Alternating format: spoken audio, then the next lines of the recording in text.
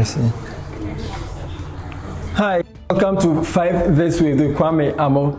In this edition, we're going to give you the 5 reasons why I think Dr. Mahama Bawumia may win the NPP presidential primaries and go on to win the 2024 presidential elections. First of all, Dr. Mahama Bawumia is the most popular, most visible, most engaging, most dynamic vice president of the Fourth Republic, arguably.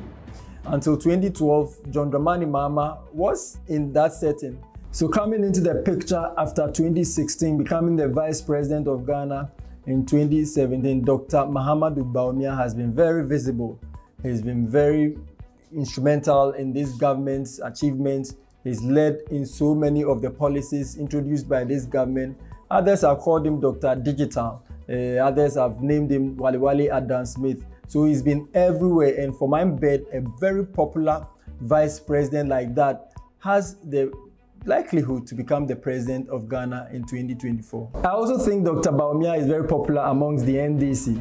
Anytime the NDC is talking about a particular person within the NPP and the 2024 election, it is Dr. Mahama Bawumia. He's been a thorn in the flesh of the National Democratic Congress, and guess what? He's the man they target. Do you hear the NDC talk about Alan Tremantin, who was part of the government until his resignation? Do you hear them talk about the Free Akutu, for instance, the Agri Minister? No.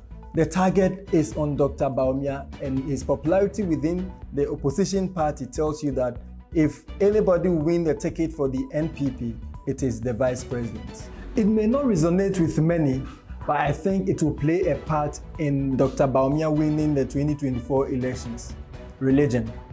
The man's religion will play a significant part in his annexing of the presidency in 2024 if he scales through from the presidential primaries of the New Patriotic Party. It will be the first time a Muslim is at the forefront of Ghana politics. It will be the first time a Muslim is heading a major political party into an elections, and I'm sure Muslims, within every political sphere, could be from the NDC, from the CPP, from other political parties, rallying support behind him. And I guess if the New Patriotic Party elect him as their presidential candidate, he is likely to win the presidency based strictly on his religious background, a Muslim. Another factor that may play out well for Dr. Bawumia is his age. The man is less than 60, and relatively he's one of the youngest politicians Ghana will be having to lead a major political party into elections. And the Fourth Republic, it seems we changed presidency in terms of age.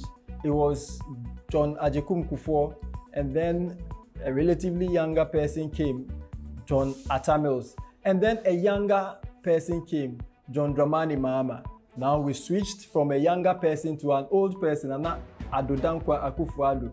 Now it's likely that Ghanaians may go back to a relatively young person, and that young man is Dr. Mahama Bawumia. And if he is able to beat the odds in the New Patriotic Party presidential primaries in November, then he's likely to rally the youth behind him to become the next president of Ghana. The final point is that at this juncture of Ghana's development, we need an economist.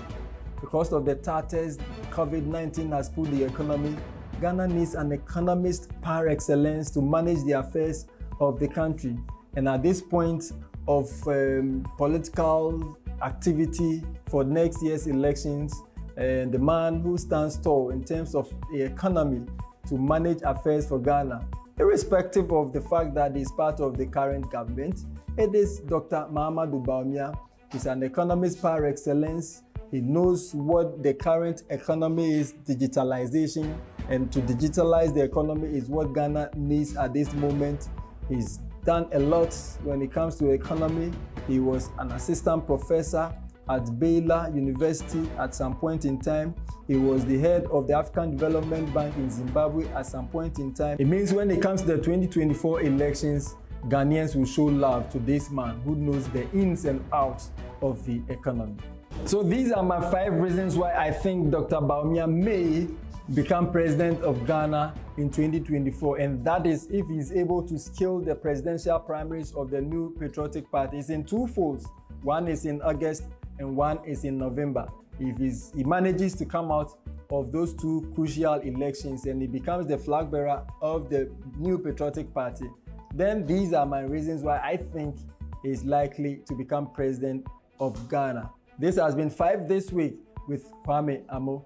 Follow us on all our social media pages and go to 3news.com for more stories. I'm out.